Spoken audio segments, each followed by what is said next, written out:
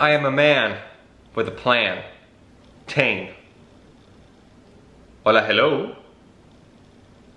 Patacones, tostones, plantains, call it whatever you want. A rose is a rose is a rose is a rose is a plantain. All roads lead back to Gertrude Stein. Eventually. Doesn't matter what you call them, this is still the same thing. A plantain is not a banana. It is in the banana family. It is cousin of a banana. But if you eat one of these bad boys raw, you're gonna have a bad time. We're gonna make some fried plantain chips, or patacones as I say in Colombia today. And it's very, very, very simple. In fact, it's so simple and so quick, we might only need to do this in one shot. So, Sherry, this might be your lucky day. Sherry's our editor. So you wanna start with a plantain, greenish plantain. You don't wanna go too green because then it's hard to peel them. These are obviously very carb heavy, which means they're very starchy, so they might be a little tough to work with. You're gonna need some good old canola oil. Canola just means Canadian oil. Ola coming from the old Latin for oil. I believe it's rapeseed, they renamed it canola. You're gonna need salt, this meshy thing, very meshy, extremely meshy. Your knife, cutting board, and then you want to have some sort of tray lined with paper towels. Look, I got paper towels to drain. Before we start working with this, let's just heat up our oil. Now, if you're a normal person cooking for multiple people, you're going to use more oil in a bigger pot than this. This might be too small. While that heats up, you want to prepare your plantain. Just cut off the sides like that. And very carefully, imagine you're trying to open up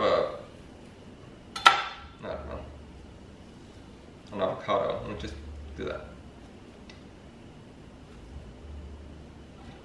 Ta-da! Cut it.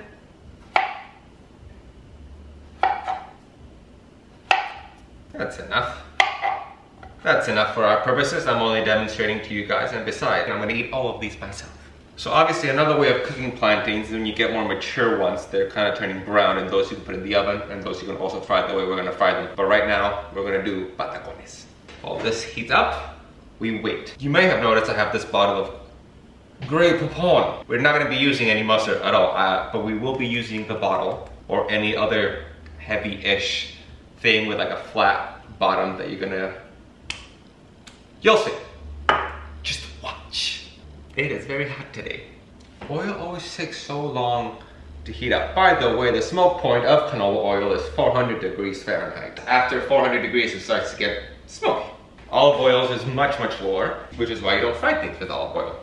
Unless you want your house looking like Snoop Dogg's vacation month. I didn't explain what I just said. I just threw in a few drops of water into the oil to see if it was ready. You hear that?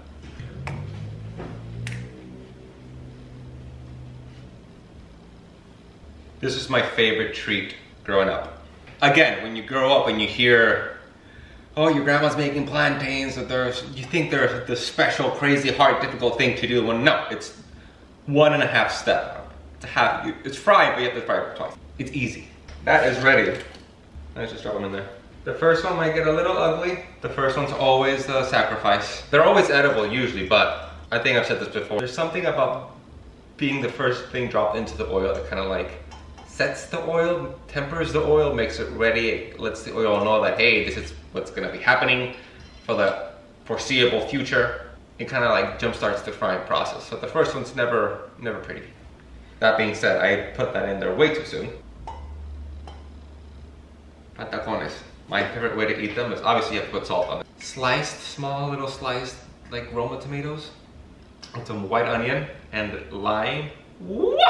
Just taking a long time. As per usual. Alright, see, there we go. Now it's frying. Let's stick another one in there. So the way to make plantains, it's a two-step frying process. You fry them once when they're this shape until they're kind of golden, until they're the color of the mustard, kind of.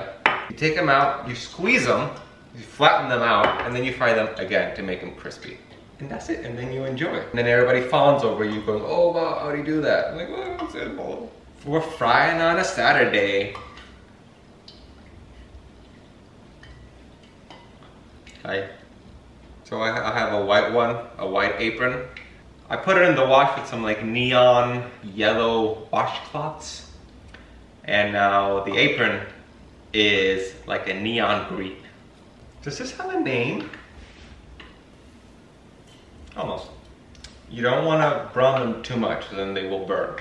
BTW. The color of corn. These look about done.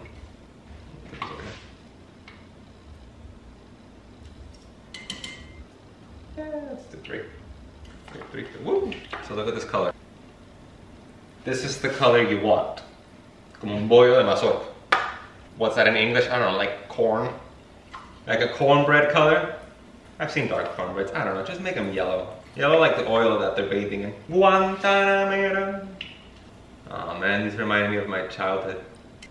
A net? Would you call this a net? A net fanning? Eee. So while that does that, let's do this. Just gonna squeeze it. This is what you want. And these are gonna go back in there to finish off. Obviously be very careful, these things get very hot. It is hot oil. Yeah, see look, the color of corn. Once you have the last of those, drop these back in there.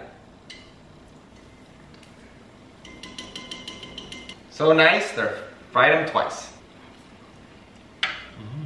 Ha, woo!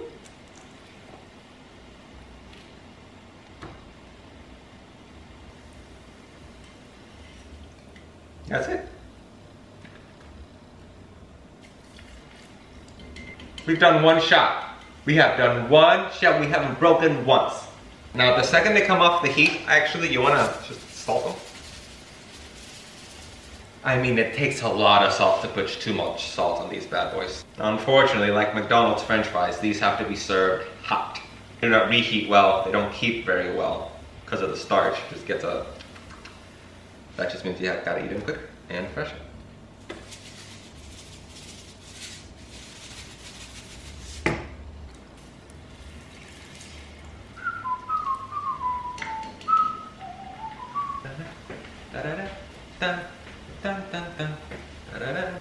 Plantains are just so versatile, you know.